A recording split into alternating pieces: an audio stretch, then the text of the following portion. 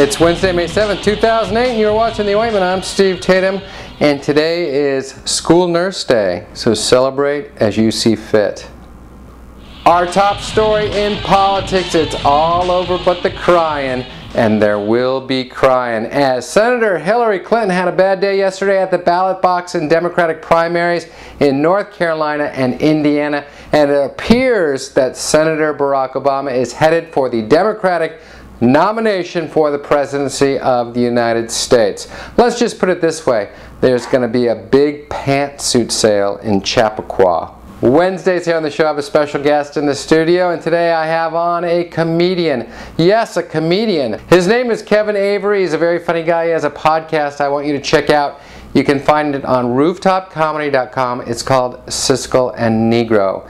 Hey Kevin, how's the personal life going? What's going on in the life of Kevin Avery, huh? I'm going through this weird point in my life right now where I am an adult, full grown, but I'm not a grown up. You know what I mean? It's sort of this weird kind of not quite midlife crisis. For instance, until very recently, I had a really nice apartment. I used to live in San Francisco. I had a really nice apartment in San Francisco. Sheets on the windows, like a full set. Like I lived like a freshman. And so when you're a grown man leaving the house every day with sheets on the windows, you're pretty much saying to yourself, I don't need to have sex tonight, screw it. Got a full night plans, Magic the Gathering, comic books, Babylon. So it's just, that's not, because every guy knows they can't bring a woman home to sheets on the windows. No woman, wants to be bent over the bed and turn around and see, Frodo Baggins blowing in the breeze. Like, it's Lord of the Rings, my favorite. Nice going. Put the staff down, that looks creepy. So not just sheets, but Lord of the Rings sheets. Yeah, I had them all. I had, Oh, you'd rotate. Yeah, what I mean? Put the little Spidey sheets up there, and it's a good time. So I just, they're all, like my brother, that dude's a grown-up.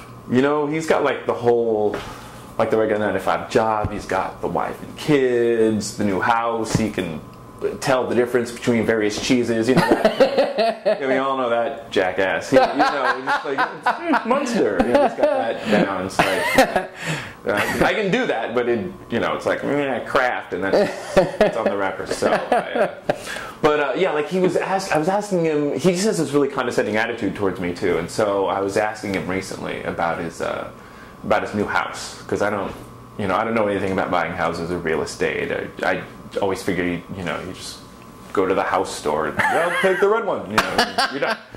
And so I was like, hey man, did you get the new house? You get the new house? And he just came off so sweet. He's just like, no Kev, you don't just get a new house.